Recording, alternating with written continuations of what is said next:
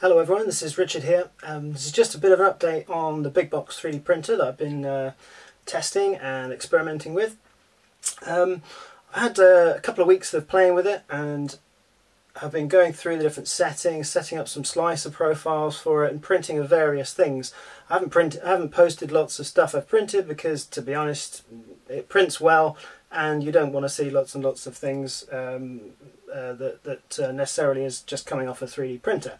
So my main objective is to try and find some issues with it, or anything that isn't quite going to be as straightforward to use for anyone that's getting this printer maybe for the first time. So what I'm trying to do is eliminate some of the issues that might be caused before this goes into full production and help the BigBox team a little bit on that side of things. So I've had a couple of issues with the Z-axis, but that was really down to the fact that this is a very early prototype that I was given. So they had some interesting Z-axis drives with a little bit of Ninja Flex in there to allow for some play in the movement, and I've changed those to my own very more simple design, which makes it work. So I haven't really got a problem with that anymore. During that, what was really interesting was I was pushing the machine pretty hard and testing the travel speeds, different travel speeds of the machine, and seeing what sort of vibrations and oscillations and resonances I was getting into the frame and everything else. About a week ago, what happened was that things started to loosen on the mechanical side, and that's really quite interesting because there was some serious resonances setting up in the machine and causing a few things to come loose. The biggest problem I had was that these couplers at the back, which drive the Y-axis forwards and backwards, driven by this motor at the back here on this smooth rod. The two ones at the end, the actual grub screws that hold the pulley onto the rod was starting to come loose and slip. And I tell you, this is one of the horriblest things to happen to a new user, because they only slip a little bit and they cause you print issues and skipping and all sorts of things, and it gets slowly worse, but it sort of tends to suddenly happen. So you'll be printing perfectly fine one day and then the next day you'll start seeing some issues, and you'll try very hard to try and combat that with all sorts of setting changes, thinking you're over extruding or your Z-axis wrong or something else, and in the end it comes down to the fact that you may have something mechanical that's become loose, and pulleys are always the easiest one to double check. The way I checked it before I took this top off, I've taken the top piece of acrylic off, basically just to allow you a bit more easier access and to see what was going on. But the way I checked it is I grabbed hold of this axis and I wiggled it forwards and backwards each side, and it moved by about 2 or 3 millimeters, and it was wobbly, and that tells me that the back two pulleys are slipping on the rod. That's not something you can easily diagnose unless you understand how the printer's set up and how it's supposed to be totally rigid. This is all screwed back in nice and tight now, and it can't move at all.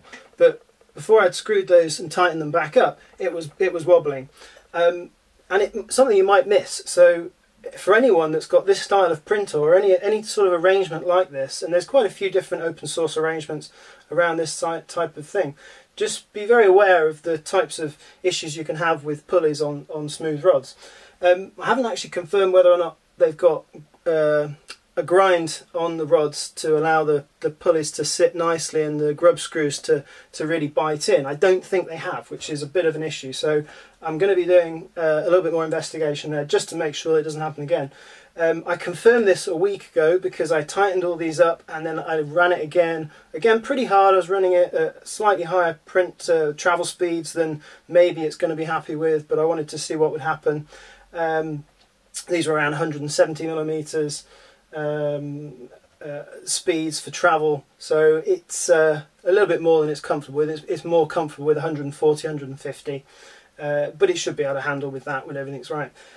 The thing that happened again was that after about 6 days of printing, they started coming loose again, even though I'd tightened them up. So normally, whenever I build a printer, you use some type of locking mechanism to put that in, and that's normally thread lock stud and bearing fit that you can put inside to actually lock the grub screw in on there. The idea is not to glue this to the rod. The idea is to stop the grub screw from coming out through vibrations and oscillations and various resonances, and that's exactly what you can do. You can also use super glue. Super glue is a good one, or even nail varnish. Nail varnish works just as well as to do this sort of thing. So it's generally just a few good tips, really. The other thing that I also had a couple of issues with on the machine is that because these parts are made of PLA and they're plastic, a lot of the fittings that are clamping everything together use M3 screws,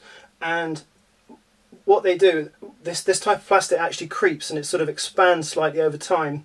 Nothing really to do with temperature, although there is some temperature effects involved in these types of systems, but they start to come a bit loose. So also I noticed that a lot of these clamps, and clamps around here and the clamps at the back here that were holding the rods in place, were also just slightly sagging out and causing some issues. So I've tightened all those up as well, and I'll keep an eye on those.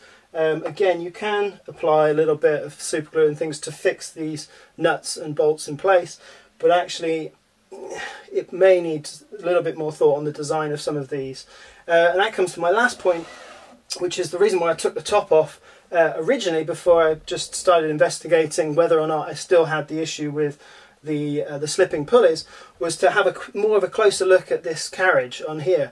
And the problem I've got with the carriage is that it wraps around the linear bearing. So you've got a linear bearing sat on there, it's a longer one on here, and actually you have the clamp that goes all the way around and it's screwed and tightened at the bottom, which means that to get that carriage off you have to take all of this apart to be able to physically slide it off the rods, and even the rods have to come out of here. So to me, that I've sort of already mentioned this to the BigBox team and said I'll be changing that carriage to something that makes it a lot easier to be able to expand carriage width and add more extruders and put the extruders on a bit easier. So the way I always do this is I have a clamp at the top and a clamp at the bottom, and then bolt each side. That also helps to stop this creep problem, because you're not clamping just one point on the plastic and pulling and pulling and pulling.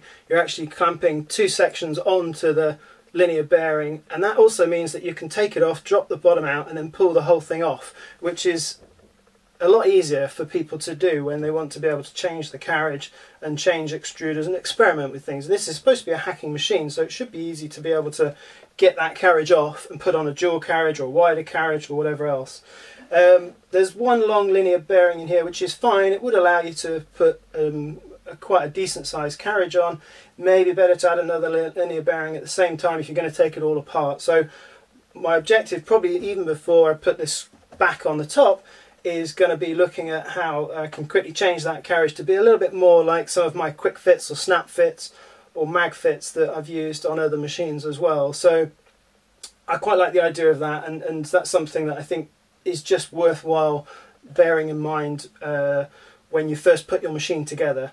If there isn't a different carriage already available by the time that you get your machine, or if you do get one of these, then maybe have a think about how you're going to do dual carriage printing and dual extrusion and things in the future, just so you don't have to necessarily take this entire carriage has to be lifted off and all taken apart for it to be able to do that. So that's my main sort of little niggles at the moment. The machine's printing absolutely perfectly, and as soon as I put all this back together, make sure all these are nice locked in and tight, and I've added my super glue on my stud and bearing fit, everything will be nice and solid again. So I should be able to print without 6 days later without it all sort of starting to loosen up again.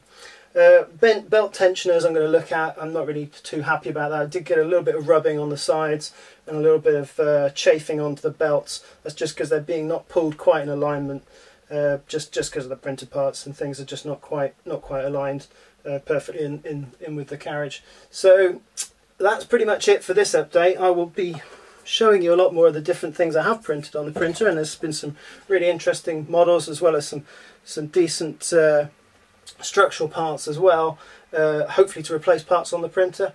My main idea is really not to change the frameworks. This isn't my printer, I've only borrowed it, so I'm not going to start drilling or doing anything on the actual frames or changing the mechanical components, but I will be changing quite a bit of the plastic parts and printed parts to see what I can do to just make it a little bit easier to hack and to use and to develop with in the future. So really that's my goal. I hope that's been useful to you, and I'll give another update at some point in the future. Thanks for watching.